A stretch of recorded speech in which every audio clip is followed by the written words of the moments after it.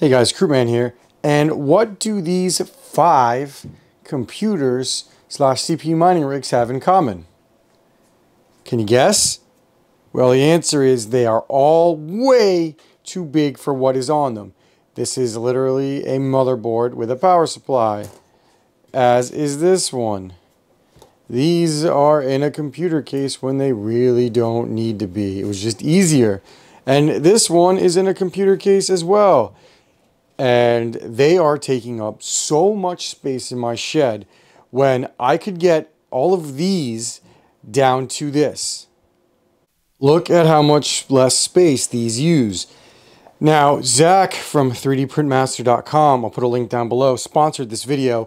He initially had sent me, he DM'd me on Twitter and asked me if I'd like to try some of his CPU motherboard brackets because I was complaining that I was having issues with space, and I said, sure. So, it was in the middle of me prepping for CES and a lot of stuff going on. So he sent them to me, and I had spare parts from that 1660 Super lot, which was basically these, and I had just assembled these, and I just left them on my shelf for, a month. And when I was looking to finally to redo my farm, I just looked at these and I'm like, man, these are really good. I could save so much space. I haven't really ever seen someone put a power supply mount on the side of their bracket, which saves a ton of room. So I got in contact with him and he agreed to sponsor this video for me. So I'm going to be changing all of my motherboards to these mounts from 3dprintmaster.com. And I will have a link down below and I'll show you on the website. These are really cheap. Like, he's got a motherboard test bench that this is the one I used. He sent me a few of them, and I will probably use 1 or 2 different ones just to show you the difference. But I really, really like this one because it is just convenient. If you lift them by the power supply, they're really sturdy too. Like, you see how sturdy that is? Now, obviously, you want to lift it with 2 hands when you move it, but it just saves a ton of space. So we're going to convert all of my cases. Now I have those 5 cases, or I have 7 total rigs. One of them will not be converted as I've soldered 41 pins. I am terrified to move it and kill the CPU. So that one's going to stay. It's nothing against Zach. I just don't trust anybody. I just don't even trust myself to move it. Like, I'm literally not even moving it.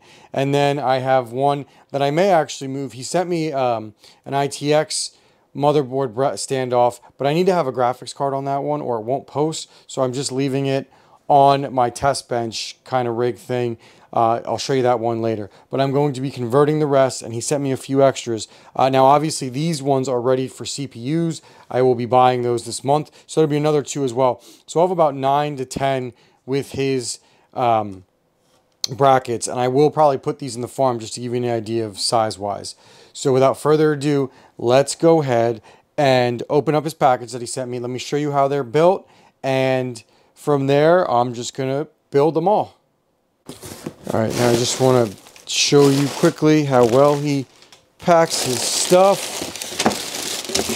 They're very well packed, and they're very sturdy products. Now, I had him just send me a bunch. I didn't had him send me a bunch of these. See right here? I'll link you to the ones I'm talking about. They're really, really easy to set up. You see right here? And the cool thing, let me show you one of these, is that they're very easy to get apart. Hold on, there's another one. There's another tape joint that I don't see. Now, obviously, they're just 3D printed, but like, I have an Ender 3 myself, and I really dislike using it. So you have to you have to want to spend the time on this. And like I said, they've held those motherboards for months. So you see right here, they're pretty easy to use. Like, they even have left and right, so you can't mess them up. You see right there. So now that you've seen these and we've got them laid out, let's go ahead and get them built. All right.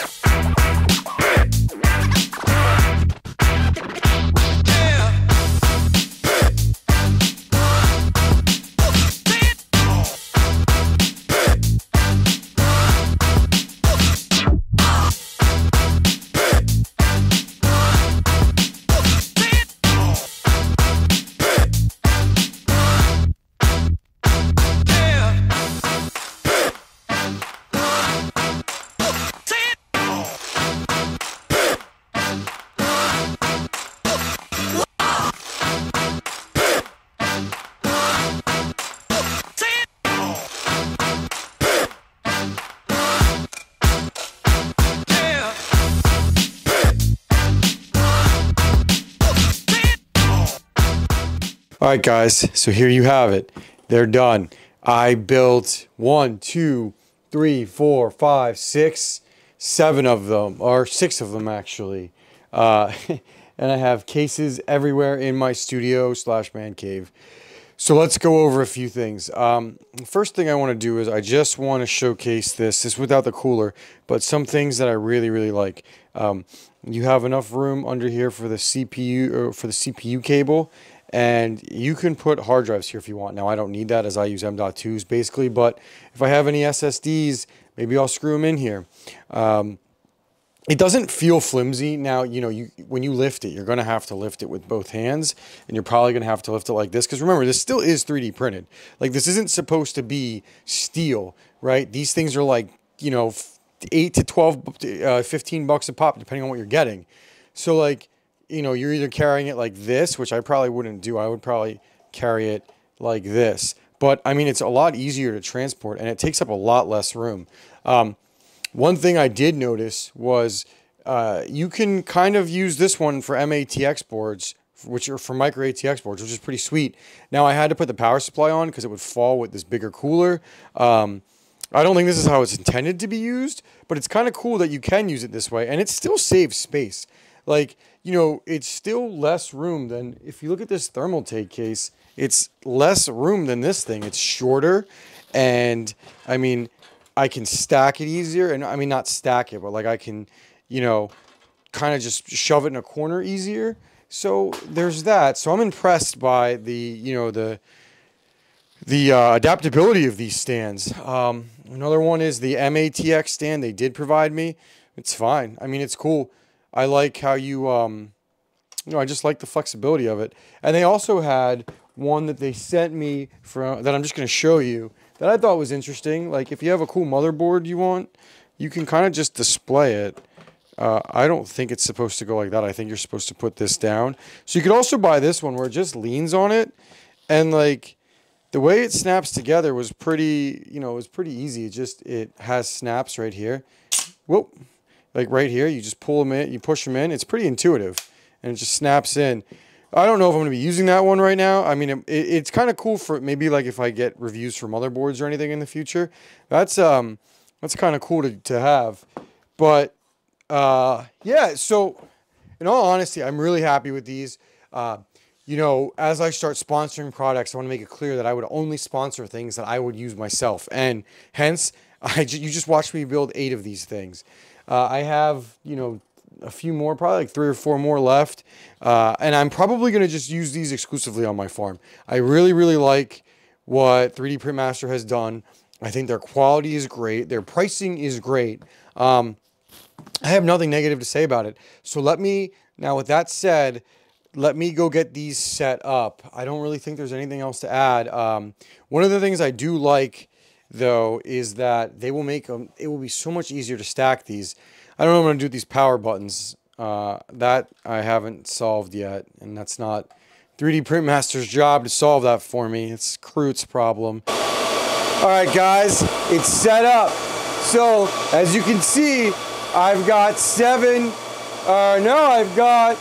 2, 4, 6, 7 of the CPU mining rigs, 8 CPU mining rigs, where I only had 4 originally, or 3, I'm sorry, I only had 3 over here. So it makes life so much easier. Now, I didn't move this frame because I'm never taking this off the motherboard. I soldered 41 pins onto that, and I'm never messing with it. So, as far as CPU farm expansion, first of all, I just want to thank 3DX Printing for this. It's been incredible. They did a great job with their products. Please, please, please support them. They are a channel sponsor, and they are great. I will be using more of their products in the future. So those 2 are empty, and I have the power for them. So that will put me up to 9. And I have power for probably like 4 more. So I probably will put some, I have a server case going there. Maybe over here. I actually have a little bit of power on that one. So maybe I'll put another 2 over here, and maybe like 1 to 2 up here before I fill that up. Or maybe I'll just put them down here. I don't know, I have room. It's nice that they're all organized in one place.